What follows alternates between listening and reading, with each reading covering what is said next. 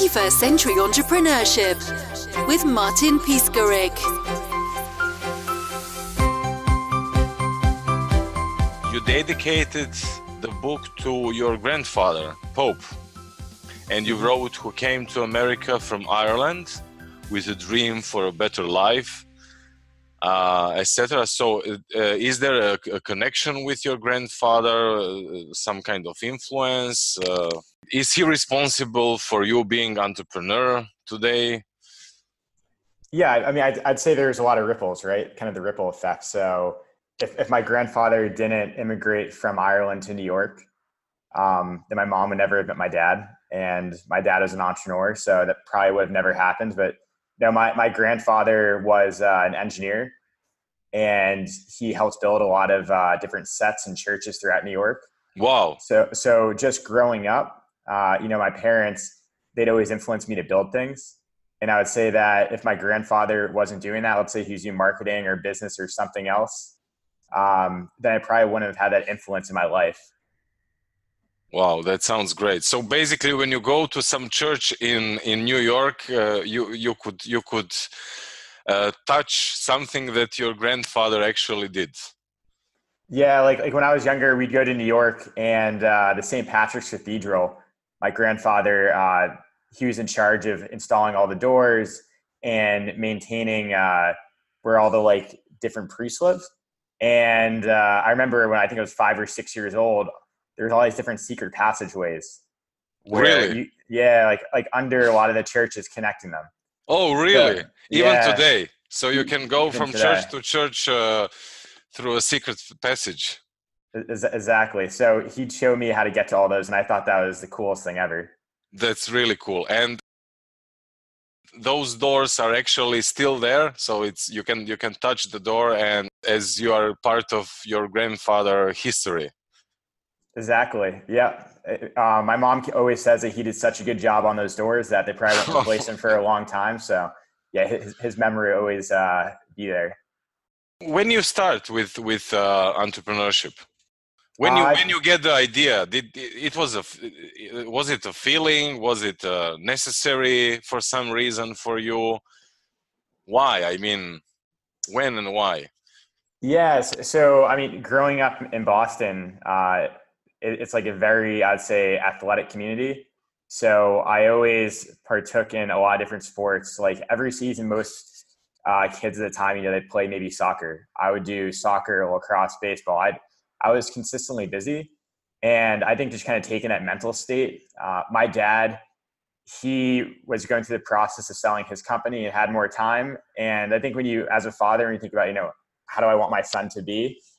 For myself, I want my kids to be action sports lovers and active and appreciate the outdoors. For my dad, he wanted me to be an athlete and also to be an entrepreneur.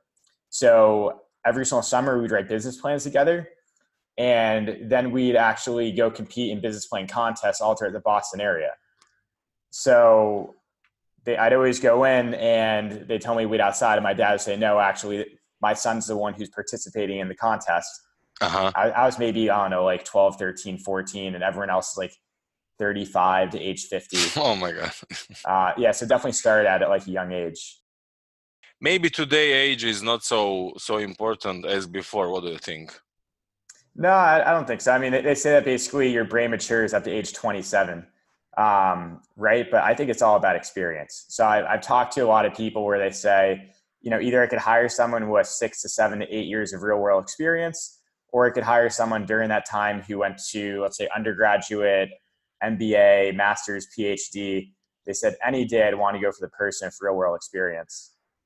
But actually, there is one difference between younger and older entrepreneurs. So basically, when you become older, having been kicked for several years, most people become more circumspect, alert, less willing to go into flow, to reach that tipping point, to immerse into the transformation that they need to immerse into if they want to become successful entrepreneurs. So what about,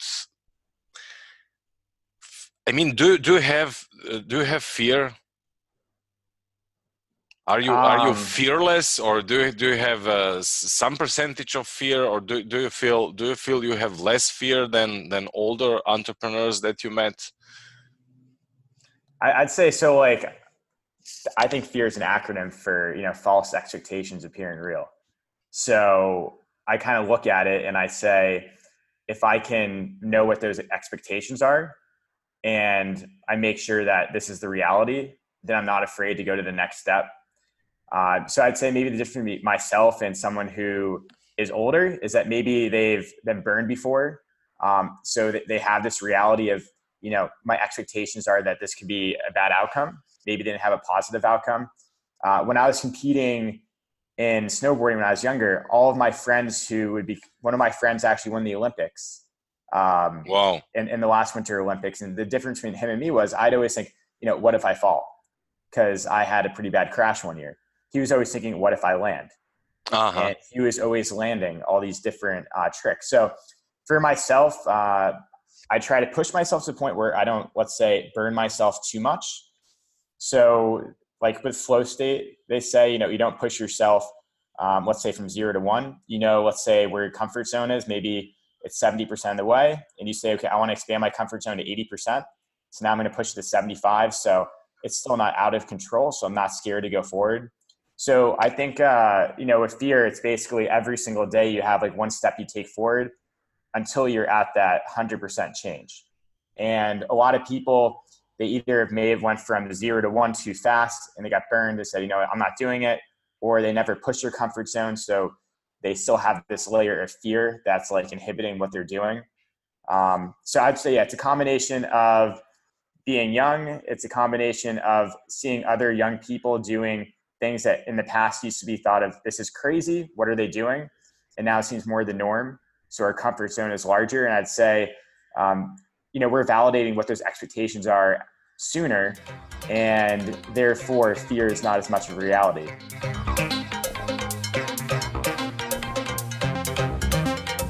To make your comfort zone larger, are there any steps or way of thinking or way of problem solving? What do you think? Yeah, I think there definitely is. So I'll give you 2 examples.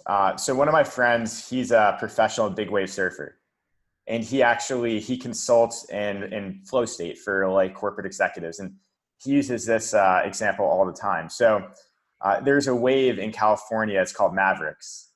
And it's the biggest wave in California. There's a movie with Gerard Butler that they made about it. That one. So it's a pretty big wave. It's a big wave. It breaks 2 to 3 times a year. And when it breaks, they have this contest called the Mavericks Invitational, where all the best surfers from all over the world, they fly out for this one day. And this wave, it's treacherous. If you crash in the wrong area, it can suck you down all the way to the bottom. And if you hit the rocks, there's been some of the best big wave surfers in the world die on it just because they were so confident and they had never really been, let's say, burned in the past. They said, I'm going to go for this. So with my friend, he was kind of timid, and it took him about 3 to 4 years to get out to the wave. So every single time he'd paddle out until he got a little bit too scared. He'd go back in, he'd paddle out. He says, okay, here's the point. I was at last time, he pushed himself a little bit more until he's out there with the other surfers sitting next to the wave. Then the next time he's paddling, let's say in front of the wave. Then the next time he's standing up in a smaller wave until the point he's surfing at Mavericks Invitational. So I think it's all about understanding, okay, you got to look at your mindset. And at least for flow state, it's this sense of being where you're in the moment, you're not thinking about anything else, your body takes over. Your brain waves are actually in a state between alpha and theta called the delta zone, where you're actually in a state of meditation. However, you're active. So I'd say for business, if you're going to apply that, with my sales team, I'd always apply that. I'd ask them, okay, have you done sales in the past? Have you done cold calling? Have you done client meetings?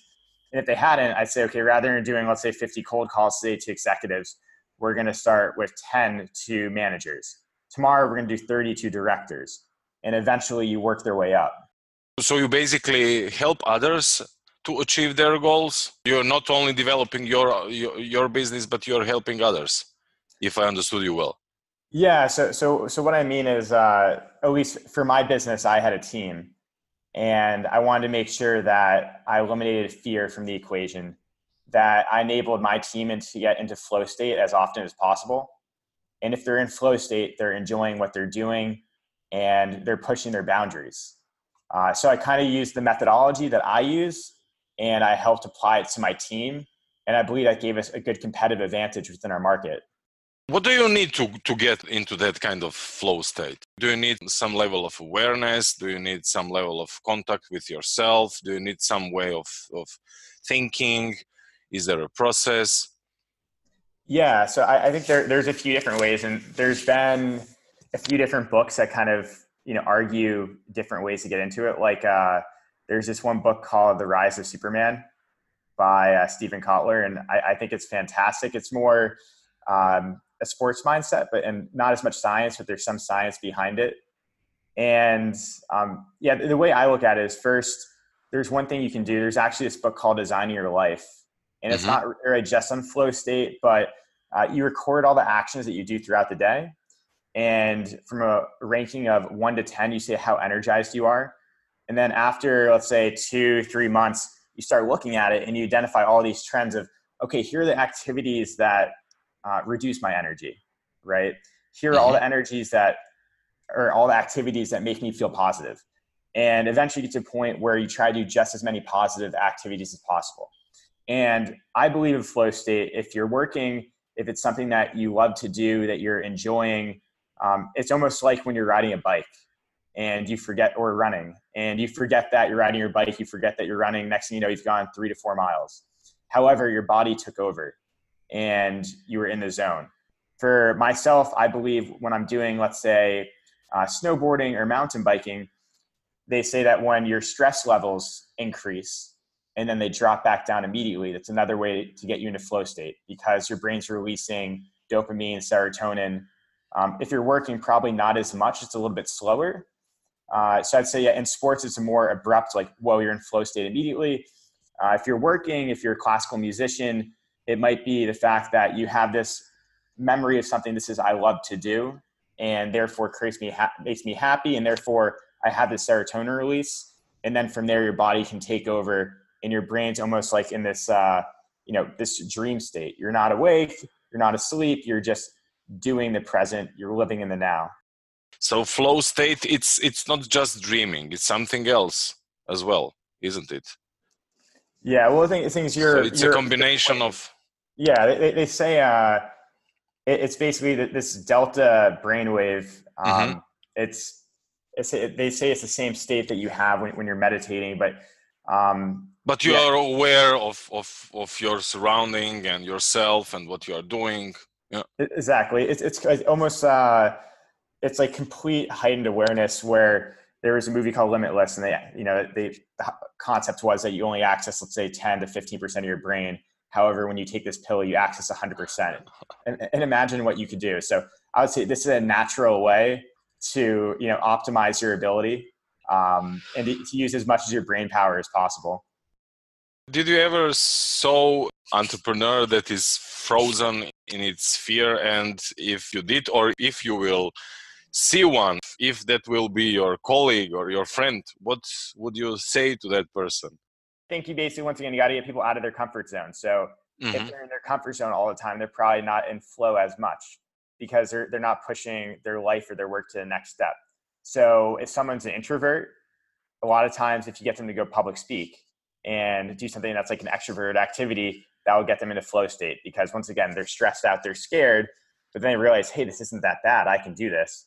And then the reverse, if someone is an extrovert, get them to do, let's say, some introverted activities where it might be harder for them to get into it. However, then once they start, let's say, reading, or if they start doing some mathematical equations, you realize, wow, it's actually something I enjoy. And like, I have a lot of friends who are very, very extroverted, who are designers, and they never really saw that connection. And then when they went to design, they'd get into flow state, and I would call them up and say, hey, are you available to meet? And next thing you know, it'd be 5 hours later, say, hey, sorry, I got stuck in this amazing zone. I just created all these different user interfaces, or I just finished all these posters. But they're really able to tap into your creativity as an extroverted person and leverage that in a different way.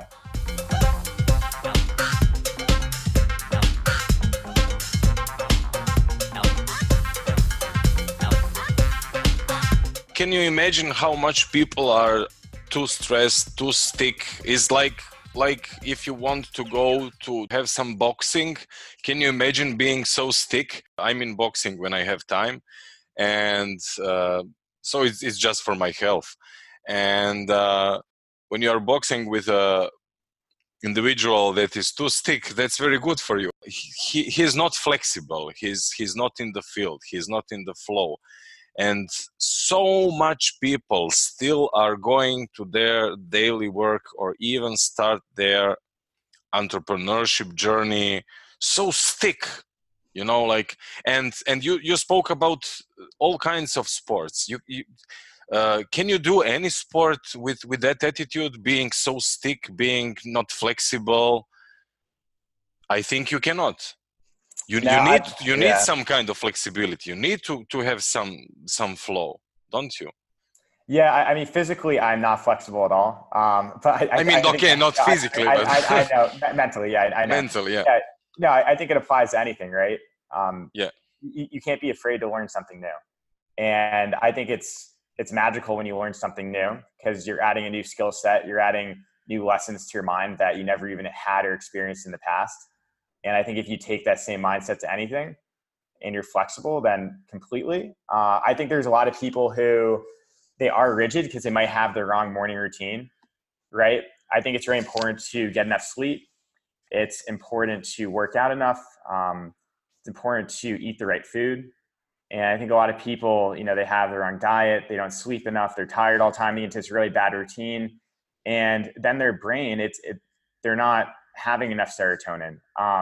They're not, let's say, having the right mental state. They may be stuck in these low frequency waves where you're not excited. You don't feel happy. Your job seems monotonous. You're blaming your boss at work rather than you got to ask yourself, why are you doing this job? What do you enjoy about it? And you say, well, maybe I'm doing it to change this industry, or I'm doing it to connect with these individuals. And say, okay, your boss is basically just someone in the way, or he's someone that you're working with. You're still doing something that follows what you want to do in your mission.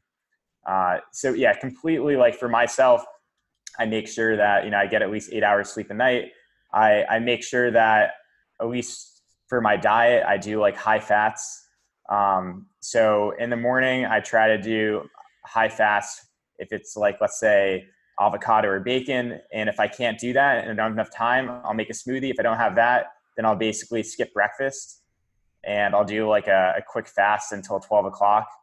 And I also make sure a lot of people have caffeine in the morning, right? They'll have caffeine the second they wake up. That's not good. Your body can't really process it at that time. And then empty stomach. Empty stomach. So I usually have caffeine around 11 o'clock. There's also a lot of people drink coffee. Coffee, it's healthy for you. However, you can add L-theanine, which makes sure that you don't crash. So a lot of people drink matcha, which has a lot of L-theanine in it. It's in between, let's say, a low T and a coffee state when it comes to caffeine. So just simple things like that, changing, I'd say, the way you wake up every morning and making sure that you're hydrated can help you get into the right mental state, which therefore unlock your flow state during the day. So Brian, can you tell us more about your book? Yeah. So in 2013, I ended up leaving college to start my company, Looped. And I was 19, 20 years old. I didn't really know what I was doing. And I was failing along the way. So the one thing that I did, which I've kind of learned in the past when I'm learning sports, is I looked for other people who in different areas were either 6, 12, or 18 months ahead of me. And I received a lot of amazing advice. However, I wish I knew all these secrets beforehand. So after selling my company 3 years later, I ended up spending the next 2 years taking all of my conversations that I had, documents, emails, and I distilled them into 50 short stories of advice that I wish I had when starting my company. And essentially my book, it's around 320 pages, but it's not designed to read from front to back. It's similar to Tim Ferriss' Tools of Titans, where you can open it up. Oh, that's beautiful book. Tools of Titans. Yeah, I wouldn't even call it a book. Awesome book. It's not a book. Yeah. Like my book's not really a book either. It's in a book format. It's more like a series of similar philosophy, similar approach in writing. Yeah. Yeah. So you can, like, if you have an issue with marketing, right? So the whole Mm-hmm. entire idea is like, I have a lot of friends like, I'm having issues fundraising right now, or I'm having issues with design or sales. And they can basically go to this chapter and they can find a similar problem that I had, which can Mm-hmm. apply to them. And then I say, if I was in that situation, here's the style that I would have done, and here's how it worked out for me. And then they can kind of use it as a launch pad to then, yeah, once again, remove the fear. Because I'm saying, hey, here are your expectations. When I did it, this is what happened to me. And they say, okay, that's one of the outcomes. Now, I'm willing to take that next step.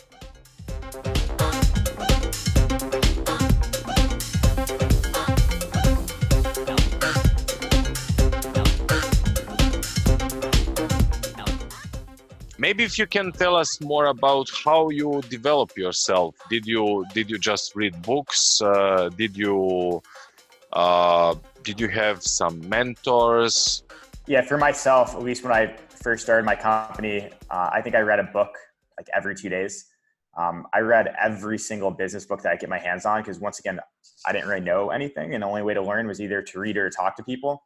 And one of my main investors is this guy, Tim Draper, who's a big venture capitalist, and he's very connected. So he would introduce me to different advisors and investors. So I said, for example, I need help in the sales world. So he introduced me to Mark Benioff, who's the founder and CEO of Salesforce. And he then became one of my advisors and investors. So, for example, I thought I was doing really well when I first started. And I said, hey, Mark, I have $100,000 new pipeline this month. And for me, not knowing if that's good or bad, and I thought it was a lot of money, usually a pipeline only converts, let's say 10%. So he's saying, that's awful. That's only $10,000 in revenue. You guys should be doing way more. Go for $1 million pipeline every single month. So yeah, by reading books and talking to different people, I was able to get this knowledge. And then I'd say another big thing is too that a lot of people, they're afraid to start a company. I have a lot of friends, and I also hear other podcasts where people feel like they need to raise money before starting something. And that's not true at all. The big thing now that I'm really for is the code-free revolution. So you don't necessarily need to hire developers to validate your concept. There's a lot of tools out there. So you can design user interfaces on Sketch, and then you can tie them together with Keynote, and you can then actually create it online with a product called Bubble, where it's for essentially non-technical people. In order to design it, you can pull in different data. You can make a working model where you can start testing and validating a product within a few weeks. And then let's say you get to the point where you're saying, okay, this is validated. I need to go fast. There's other competitors who are out there. Now it might make sense to fundraise. And the fact that you've been talking to advisors, they've been seeing your progress. Now they say, okay, I believe in this. I see where it's going. Sure, I'll put money into it. But a lot of people hear this story of, okay, you go to Silicon Valley or New York or Austin, or you're going to Berlin, and you basically come up with this amazing idea, and you run into someone, they give you a few $1 million, and they're saying, well, how does that happen? And it's one of those things where it doesn't happen overnight. And the way to make it happen is to basically validate, okay, here's the problem that I'm solving, here's the job to be done, and let's start building it. And the one thing I learned is, I thought that if you validate something with, let's say, 10 to 20 people, it's going to be much different for 1,000 or 2,000 people, and it's really not. So as long as you can create a good experience that's consistent for 10 to 20 people, and now you basically either raise money or you make revenue to scale it to the thousands, it's very possible. And it's also another way to make sure that you're in the zone the entire time, because you're taking baby steps until you went from 0 to 1.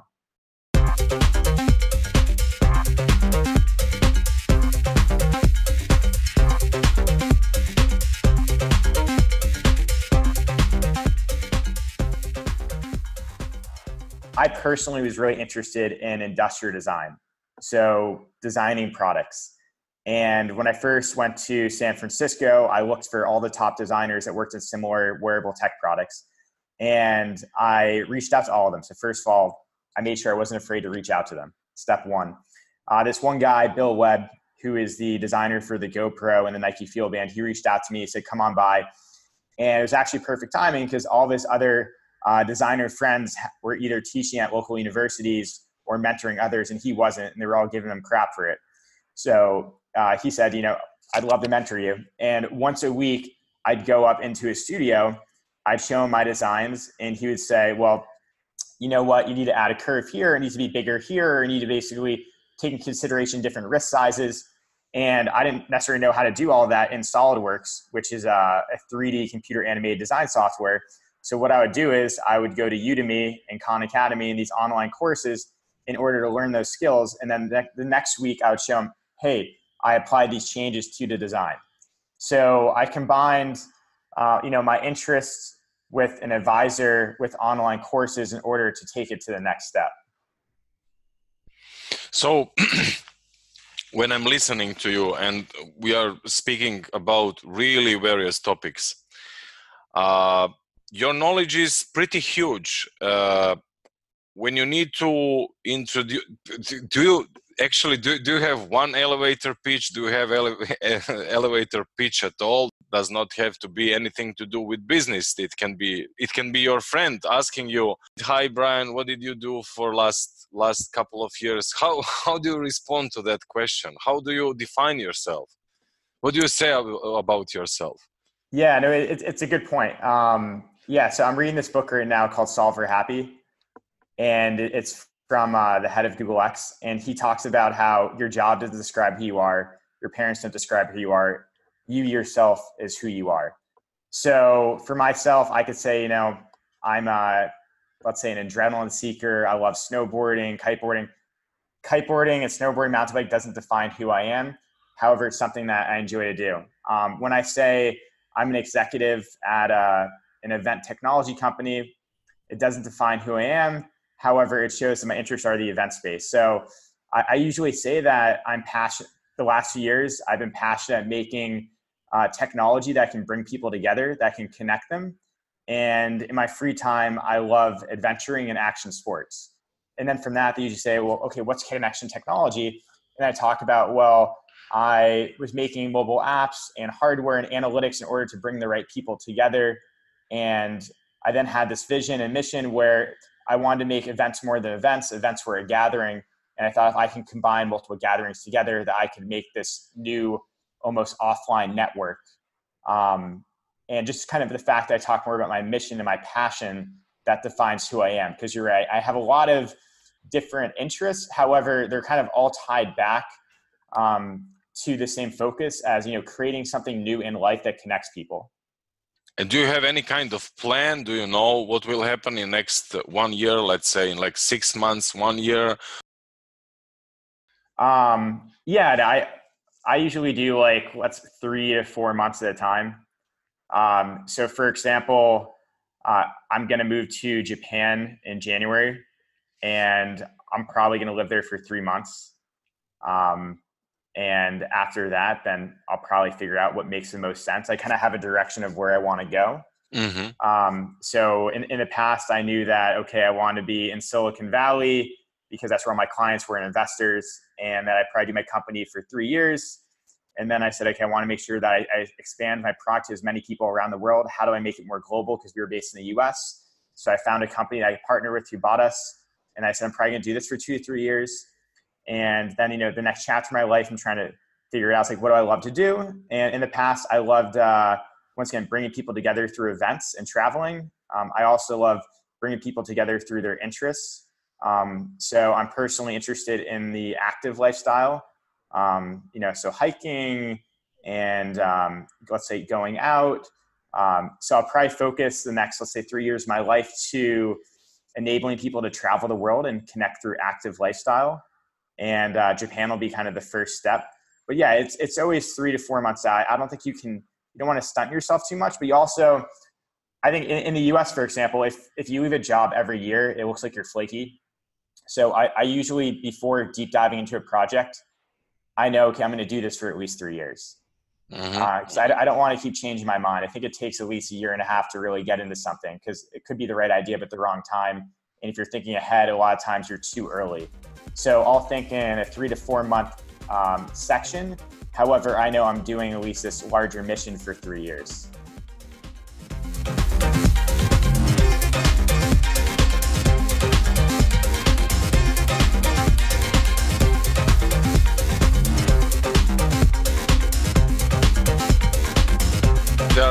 other guys listening to us with multiple choices in their life, the way the world is still functioning is for you to focus on just one thing. And that's not very good approach. You need to have holistic approach. You need to have higher level of awareness. You need to be in the field, etc. So what would you tell to those people? Yeah. So for myself, I was going to school for material science and engineering. And in that field, usually you're looking at materials that are failing and recommending new materials or designing new materials. And usually in that field, what you do is you either then work at a chemical or material company, you hit a point where you can't get a higher salary, so you go back for a master's or a PhD, and then you go back into the lab or you're out in the field. And you're doing one thing pretty much for, let's say, 20, 30, 40 years until you're retired. And some people like it. Yeah, I don't like it, but some people like it. Yeah. No, but you could be the example is you could be doing one thing, right? So sure. You could be doing just failure analysis the entire time. A lot of people think it's bad to be a generalist, right? If you're doing too many things, you're stretching yourself thin. What I like is Naval Ravikant, who's the founder of AngelList. He has a new podcast called Naval that came out, and they have this very long episode of all of them tied together. And he said that you should think of it like when you're climbing Mount Everest. You climb Mount Everest, let's say, and then you hit a crevasse, which you can't pass. Do you basically say that's it? Or do you go back down and then you climb a different route until you get to the top? So I think as long as you know what your mission is, like my mission is connecting people. I did it through wearable tech, and it got to a point where I said, it didn't connect people as much as I wanted. So I'm going to go back down the mountain and now start with a different route. And along the way, you learn a lot of these different skills. But as long as you're learning these skills in order to get to your ultimate goal, that's completely fine.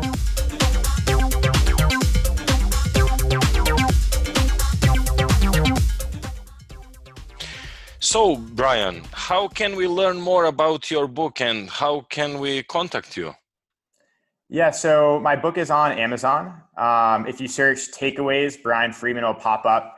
And we actually just launched our audiobook today on Audible. So if you sign up for an Audible account, you should get a free credit and you can download the book. My book website is takeawaysbook.com. And if you want to contact me, you can either reach out to me on my website, brianmfriedman.com, or you can reach out to me on Instagram at brianmfriedman. Beautiful, beautiful, Brian. Thank you so much. I think that you shared so much value with our audience. Thank you very much for being in a 21st Century Entrepreneurship podcast. Yeah, no, thank you. That was fun. 21st Century Entrepreneurship with Martin Piskarik. If you enjoyed today's show, please head over to iTunes, give us a rating, and leave a review.